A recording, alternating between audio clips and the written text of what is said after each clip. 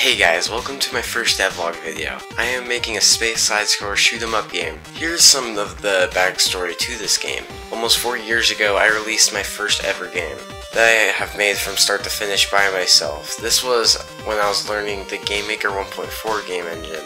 This game was very flawed, but it was my first game. Even though it doesn't have much content, this game still means a lot to me. I put this game into beta, and I was planning on releasing it with a couple of updates. But I only got around to releasing only one update for the game.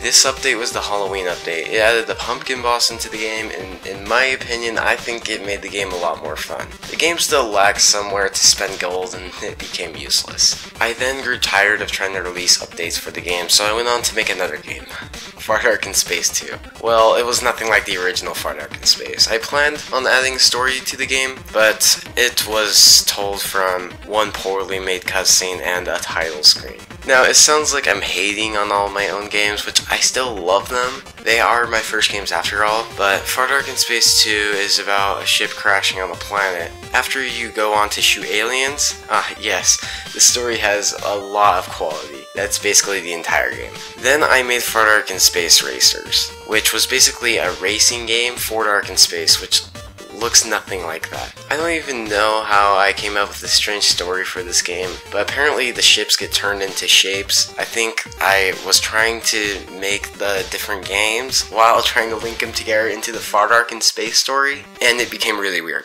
As you can see, I made a lot of unfinished projects while starting out as a developer. I have one last Far Dark in Space game to show you guys, and this is by far the best out of 4 Far Dark in Space games. Yes, 4 Far Dark in Space games. I was very creative when making my games. Far Dark in Space Remastered was one of the most polished and most fun Far Dark in Space experiences. And I know what you guys are thinking right now. If you say Far Dark in Space one more time, yeah, I know, so far in the script I have already said it like 10 times. Okay, back to FDIS Remastered. This game, to this day, still holds up. I don't remember when I made this project, but it was probably just 2 to 3 years back. It had some cool power-ups, and it even introduced a co-op mode. Watching the ships explode looks super good in this game too. That was my last FDIS game. So, the game I am working on right now, the initial idea for it was to put FDIS for mobile. I would have done that with the project, but I don't know what happened to the project files, so I'm rebuilding the game from the ground up. I have turned to a new approach for this game. It is going to be built as a roguelike kind of game, where every level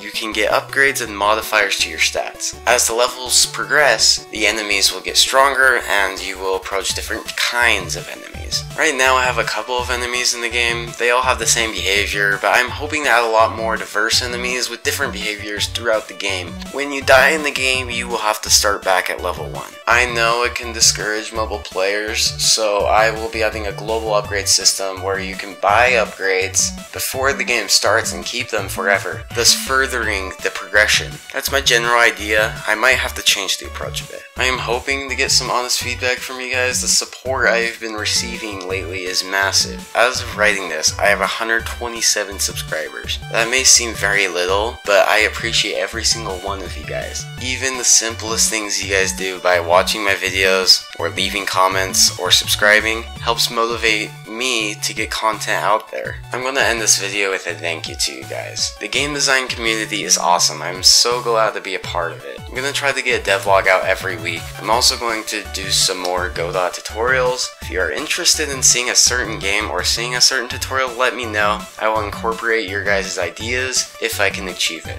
That basically leaves it for this devlog. I will show some development on the project in the next devlog. Currently I don't have any footage of any development yet. I will be working on the project and getting the footage next week.